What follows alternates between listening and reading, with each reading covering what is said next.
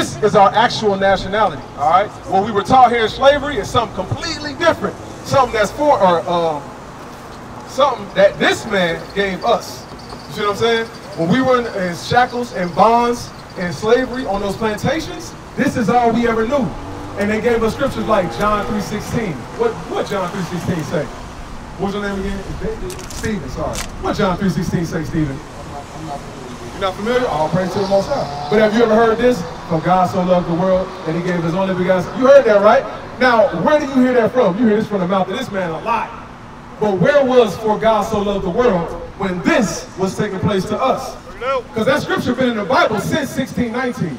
It's been in the Bible for a long time. But why is it that now all of a sudden they want to say God loves everybody? God is for all.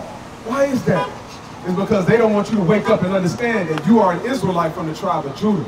They don't want you to know that thing, all right? Read this.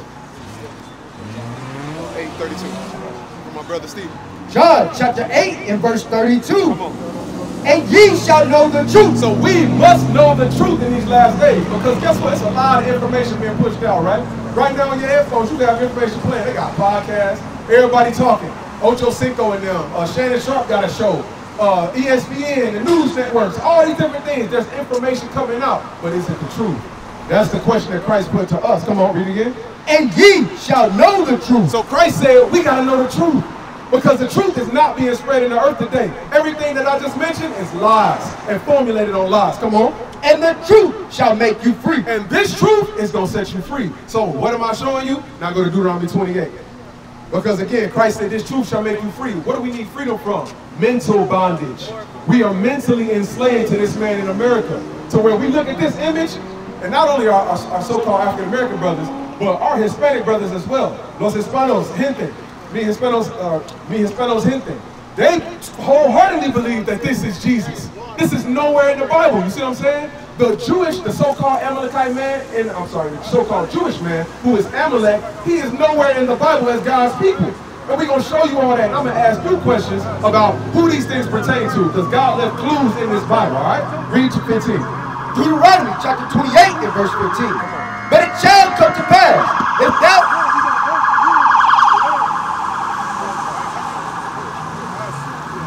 But it shall come to pass, if thou hearken unto the voice of the Lord thy God. So Moses is speaking to the Israelites. He's telling them, if you don't listen to your God, come on, to observe, to do all his commandments and his statutes. So this is crucial. This is crucial to everything that we talk about. Critical. We got to focus on this point right here. The Lord said, if y'all don't listen to my laws, statutes, and commandments, come on, which I command thee this day, that all these curses shall come upon thee and overtake thee. Now, my brother Stephen, God said he would curse his people if they didn't listen to what?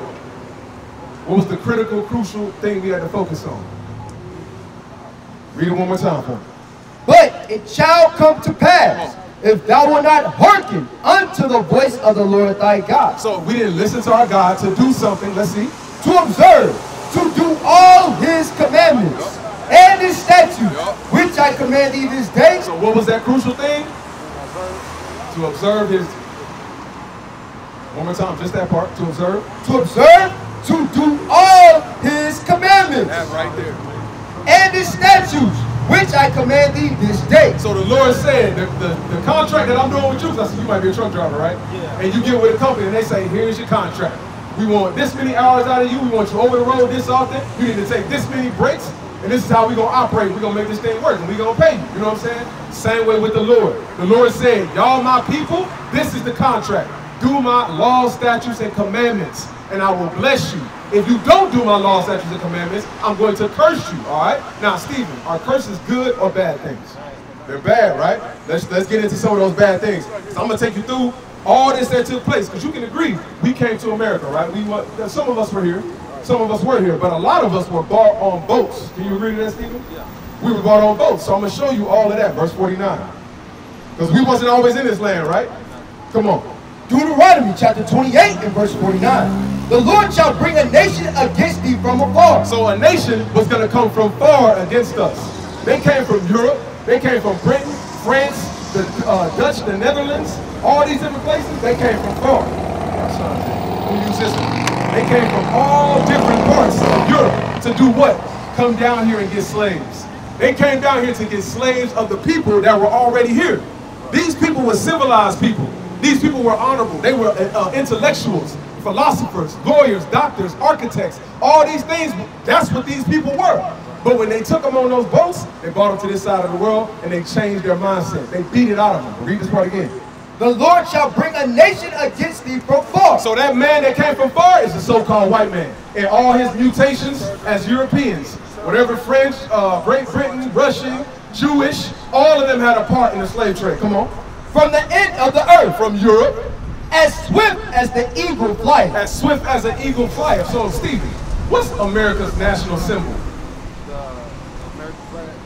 True. And then on that flag, they'll have a flag waving and then the bird will fly in. And that's what? The eagle. Read that again. As swift as the eagle flies. The Lord leave us clues as to who we are, all in this Bible. We go to church all these years. Your grandmother said this and that, but she never read this. Because the pastor learned from who? This man right here. And from learning this, he said never teach that Bible. Never teach Deuteronomy 28. Never teach the slaves who they are. Never give them anything to benefit themselves. But we're showing you now the roadmap as to who we are and coming back to our God. Read this again. The Lord shall bring a nation against thee from far, from the end of the earth, as swift as the eagle flieth. And my brother Stephen hit it on the head. He said their bird is the eagle. And then not only them, I don't know if we got all the signs. Oh, here we go. Hold on, Stephen. Stay with me. There you go. Oh, man, but I got it. Damn. All right, hold on here. Just check it out, So look, this is all the symbols of those nations. All the symbols, all right? Read verse 48. Verse 48. No, read 68. So look, this 68, right? You can agree we came to this side of the world, right? Did we not? How did we get here?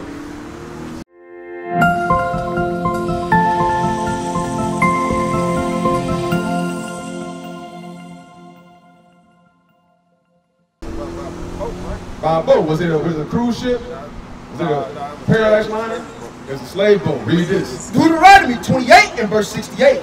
And the Lord shall bring thee into Egypt again. So Egypt is a Greek word. I'm sorry, Mizraim is the Greek word. Egypt is another word for bondage in the Bible. Bondage is akin or a synonym for slavery or captivity. You see what I'm saying? Read that again.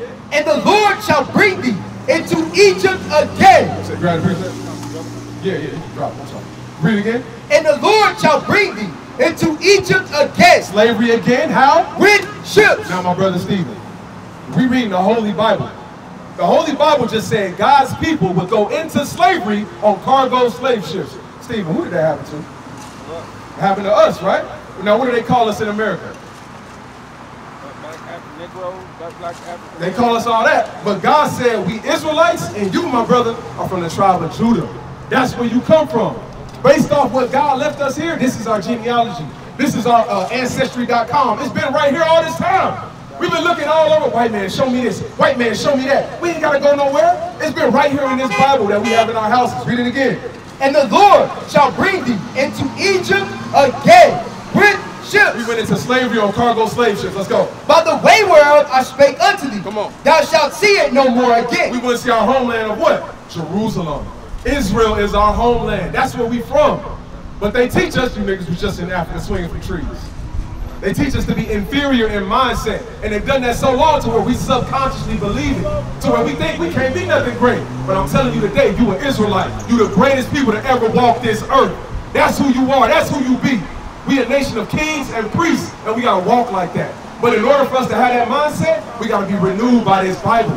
We got to let our minds be what? Washed by the word of God. We got to convert our mindsets back to that of a God and not a Negro, not a nigga in America. See what I'm saying?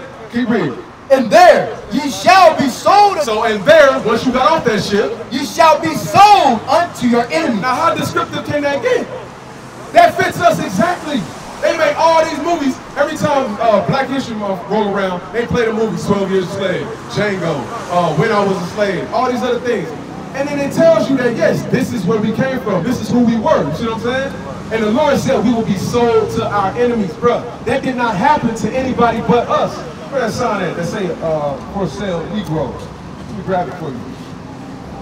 Right here. You see this at the bottom? Yeah. Look at that. To be sold, a cargo of 94 Negroes. Bring it up. To read that part again? And there ye shall be sold. You shall be sold. This is an actual document they put out in the newspaper. circulating around amongst their people saying, hey, we got Negroes for sale. Come get you some. They can work that plantation. They can get you your cotton. They can get you your sugar cane, your tobacco, all of which we gonna use and trade around America the same way they make you a truck driver, right? Yeah, but I understand. They have you drive things all around America, right? Guess what? We was that free labor that they used to ship things all around America. And America got rich off our backs. Right. And now they take that same money and send it to Ukraine and Israel and all these other places to defend them. But for us, they won't do a damn thing, Steve. That's what I'm trying to show you is that what? We are the Israelites. You are Israelite from the tribe of Judah. We gotta wake up, bro. We gotta wake up. I know you gotta go. Yeah, man, I'm not to cut you off yet, because I'm trying to get the gift and I already got I understand. Hold on. You said get a gift for what? Colossians 2:8. Hold on. So you getting a gift for your wife. So today is what day? It's Mother's Day, right? Where do you think we learned Mother's Day at? If we was just talking about all that, where do you think we learned Mother's Day from? Let me help. I'm gonna give you a hint. That brother right there, at one time he said, to hell with Mother Day, to hell with Christmas, to hell with my birthday, to hell with everything. They said, no, nigga, you know what? We gonna beat it into you that you gotta keep Mother's Day. Remember what I statement I made earlier? I said we gotta convert our minds, we gotta wash our minds with the word of God. That's showing that right now, your mind is not washed. Your mind is still in the way of America. To the point where you about to go and buy a gift against your God, the black Messiah, Jesus the Christ. Your God said, ain't nothing about no Mother's Day. Ain't no time to worship no women. You do my laws, statutes, and commandments. I'm the Lord, your God. The Lord is a man of war, you see what I'm saying? And he gave us holy days to keep that do what? Celebrate our deliverance. Celebrate our independence from our enemies. When you keep Mother's Day, you saying, all right, America, I'll bow down still. When you keep Christmas, all right, America, I'll bow down still. All these things is showing that what? We mentally enslaved to them to this day. I said earlier, it's subconscious. What is a nation? Nation is family. Nation is community. Nation is men leading by example. Nation is women's support. Nation is children with role models. Nation is unity. Nation is